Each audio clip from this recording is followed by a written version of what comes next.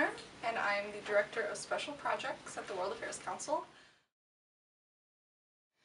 The greatest impact that I think the World Affairs Council makes is the take-home piece from the students. So one of our programs that we actually launched last year is Art Meets World, and we took our Global Classrooms program where we bring in an international student from one of the local universities and we have them discuss their culture, share the differences and similarities, and we added on to that piece this year and let the students create an art piece reflecting each country. This is so powerful because the students get to create something, take it home, and then share with their family. So they are describing what they've learned, they are sharing someone else's culture within their own family, within their own culture.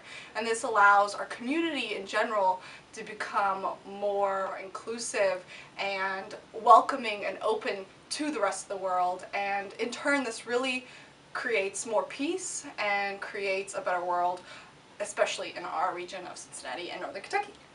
Happy International Women's Day.